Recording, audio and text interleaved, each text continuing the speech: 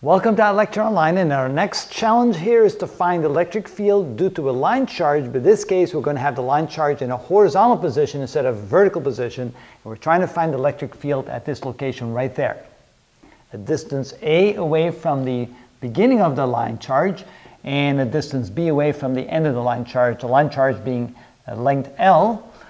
And of course what we want to do is find a small little element on this line charge, and there'll be a small amount of dq on there, and we're going to find the electric field here due to the small amount of dq.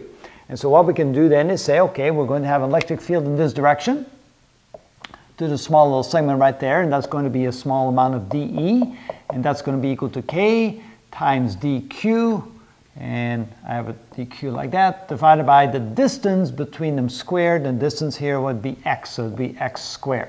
So that would be the small amount of electric field at that location to the right caused by that small little segment.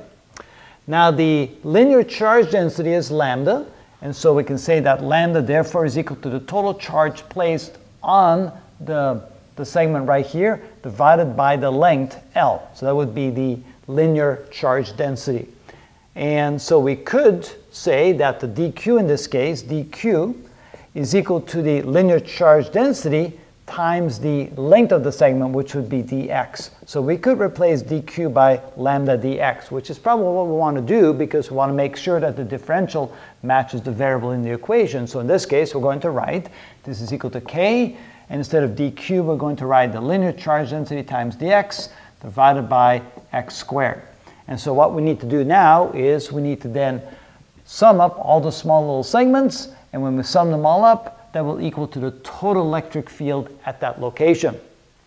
So therefore the total field, electric field E, is equal to the sum of all the little dE's, integrating from x equal A to x equal B, and so that would be equal to the integral of k lambda dx over x squared from A to B.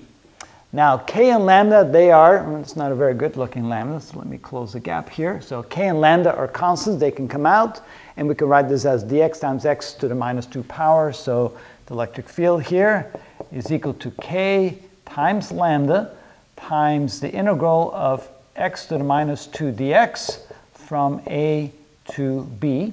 Of course, that integral right there, that is equal to k lambda times that would be x to the minus 1 power divided by the new exponent minus 1 from A to B. And so that is equal to k lambda times 1 over x to the first power. Now I left off the negative sign because I'm going to switch my limits. So that leaves me with a b and an a. So it's a little trick. Whenever you end up with a negative inside here and you want to evaluate it, you can simply turn that into a positive and switch the limits around. So this is equal to k times lambda, and when we plug in the upper limit we get 1 over a, minus when we plug in the lower limit we get 1 over b. Now that makes sense because b is bigger than a. You can see b is bigger than a, and so 1 over a would be a bigger number than 1 over b, and so therefore you get a positive result, so that looks good. Now what we could do, we could put q over L for lambda, or we could just leave it as it is.